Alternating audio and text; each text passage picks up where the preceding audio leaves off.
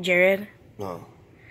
We are here today in Brownsville, Texas, homeless. Tell me about it. Well, I had a nice job.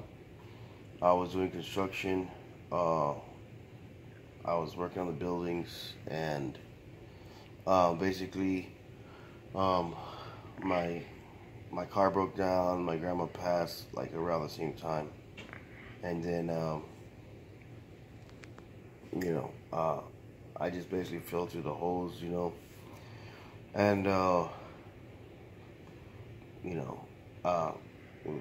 fell behind in my rent, my light bill, and ended up on the street.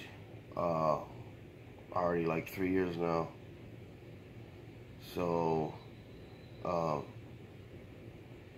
it's really hard. A lot of people, they look down on you, and they try and they ignore you. They pretend you're not there. They look the other way all the time.